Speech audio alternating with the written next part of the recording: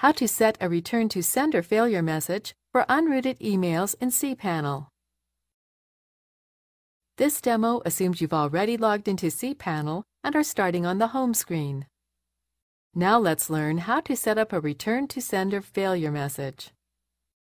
Click the default address icon. If you have more than one domain, make sure you select the domain you want to set the failure message for. Click the option Discard with Error to Sender. Then enter the error message you want to send. When finished, click Change. That's it.